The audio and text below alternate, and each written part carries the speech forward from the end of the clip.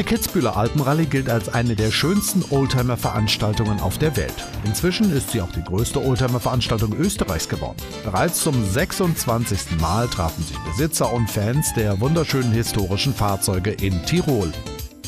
Dabei ist die Entstehungsgeschichte genauso interessant wie das diesjährige Teilnehmerfeld. Der Kitzbüheler Gastronom Hasi Unterberger hatte vor vielen Jahren die Vision von einer Oldtimer-Veranstaltung in seiner Heimat.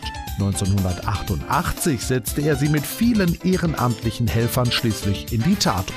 Der Zuspruch der Teilnehmer gab ihm recht. Die vielen Besitzer eines historischen Autos schienen regelrecht auf die Kitzbüheler Alpenrallye gewartet zu haben.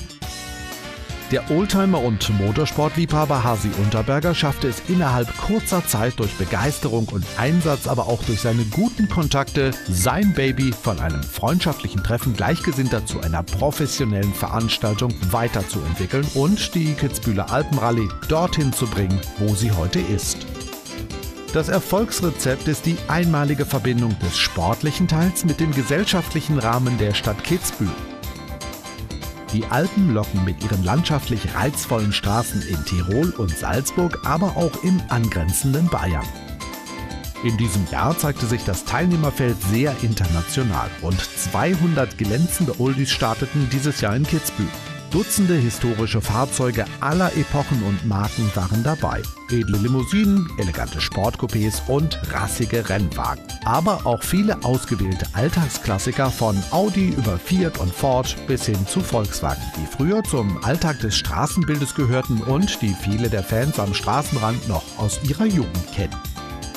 Auch wenn am Start eitel Sonnenschein herrschte, war das Wetter in diesem Jahr das große Thema. Ja, die Vorbereitung der 26. Kitzbüheler Alpenrallye war eine große Herausforderung für das gesamte Team. Wir hatten große Unwetter und Überschwemmungen. Alle Rotbücher mussten umgeschrieben werden, aber wir werden heute bedankt mit tollem Wetter. Und alle Teilnehmer haben sich bereit erklärt, für die Überschwemmungsopfer in Kössen eine kleine Spende zu entrichten. Das finde ich sehr toll, denn wir helfen alle zusammen. Forward, backward, forward.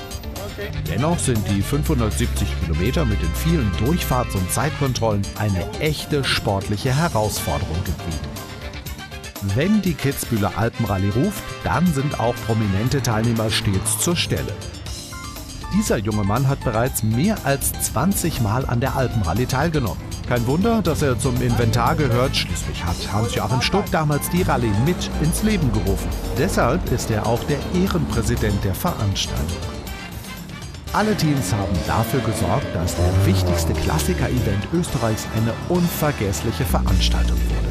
Ein Querschnitt der Automobilgeschichte vergangener Jahrzehnte mit Marken von AC bis Volkswagen.